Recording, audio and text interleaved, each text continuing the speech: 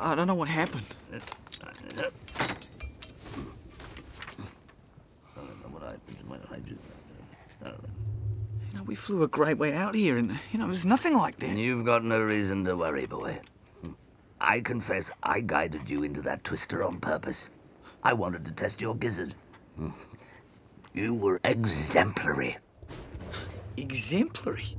No. I nearly had my wings ripped off. You know, my head said to do one thing while my gizzard was saying to do another. And you trusted your head. That's when you failed. Wait, is that your mark? What, this?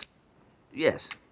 So, you wrote the Chronicle of the Battle of the Ice Claws? I think so. Well, actually, yes, I did. Were you there? Yes.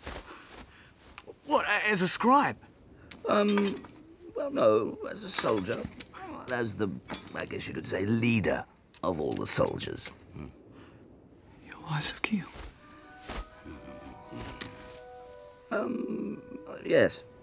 You're Lyze of Kiel. Yes, don't wear it out. Yeah, but... That old thing? It's only good for gathering colds now. Yeah, but why go by easel rib? All the owls at the tree know who I am.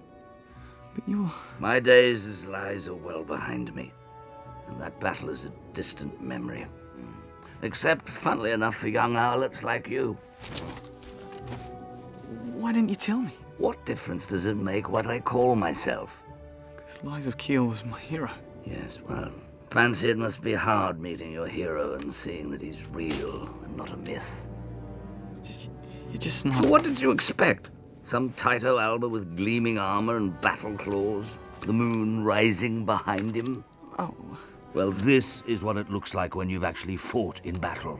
It's not glorious, it's not beautiful, it's not even heroic. It's merely doing what's right, and doing it again and again, even if someday you look like this. Something's wrong.